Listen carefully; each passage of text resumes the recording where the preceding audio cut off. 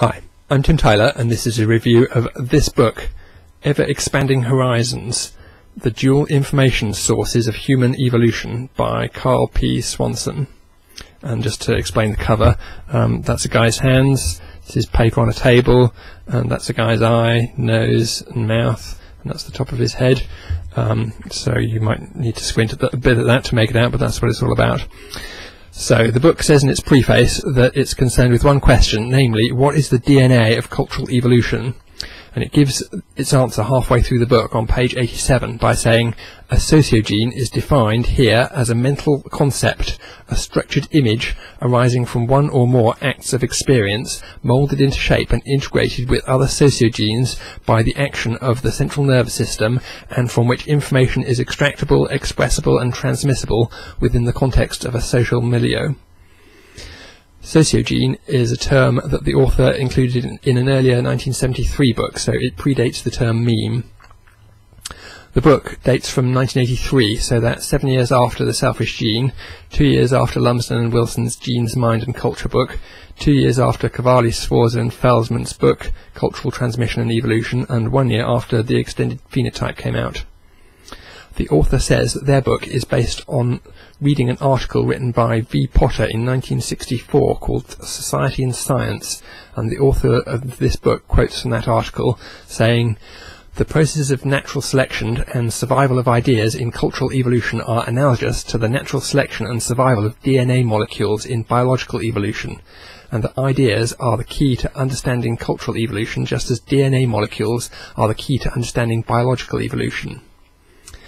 The author compares sociogene to the term meme and says that their meanings are quite similar.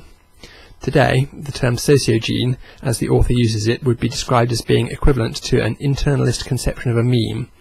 Sociogenes today might be called neuromemes by externalists.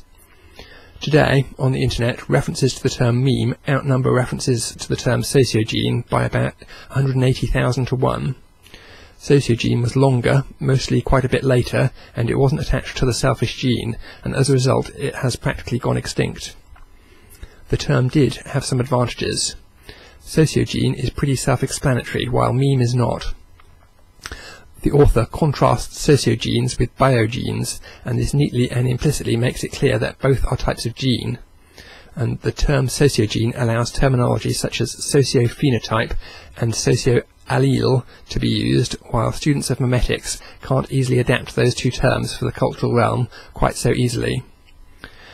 And although I mostly approve of the idea of a sociogene, the term biogene, that's the whole idea that DNA is biological and culture isn't, whereas if you actually think about it properly, cultural is a biological phenomenon, so calling DNA genes biogenes is just a bad way of thinking about things.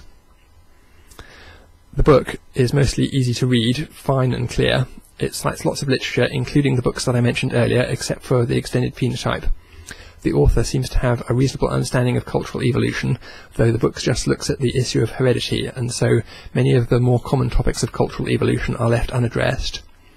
Some parts of the book suffer from the flaw of being a bit boring. For example, the book goes on about the history of the universe and the mechanics of DNA copying for many pages, while most readers will probably not be interested in such material. The book takes a kind of internalist stance. Its unit of cultural heredity is defined as being inside a brain. The author never confronts the main challenge facing enthusiasts of internalism, which is what to do with your conceptual framework once culture starts to be copied by machines. I guess computers were not considered to be so significant back in 1983. The author uses his own sociogenotype term pretty sloppily to refer to the culture of human individuals and of society. From a modern perspective, that looks as though he's using the term genotype to describe the heritable material of whole ecosystems, which seems to be a little confusing. Some parts of the book have dated. For instance, the author says, "We know of no significant correlation between traits of known genetic origin and those of cultural derivation." These days that sounds a bit odd. Most people in the field could probably come up with some examples of such traits pretty quickly. So to summarise, this is a nice book, although it seems likely that only those looking at a historical perspective are likely to seek it out. So, enjoy.